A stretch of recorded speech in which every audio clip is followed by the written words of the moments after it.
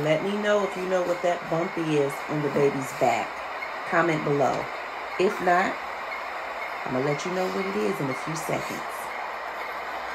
So if you said spina bifida, you're correct. Let's talk about it. So spina bifida is a neural tube defect where the spinal cord doesn't close properly in fetal development. It leads to a wide range of disabilities, from no symptoms at all to paralysis, and bowel and bladder issues. So this cause is a combination of genetics, environmental factors, with folate deficiency before and during pregnancy.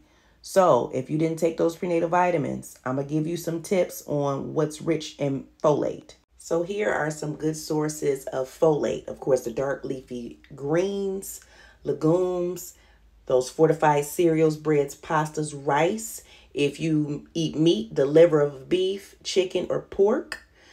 Fruits, oranges, bananas, avocados, nuts and seeds, almonds, walnuts, sunflower seeds, asparagus, eggs, and of course, seafood. Those are good folate sources that you can eat if you decided not to take your prenatal vitamins. Of course, you still need to do those, as well as if you're trying to get pregnant, you should start eating these before you get pregnant.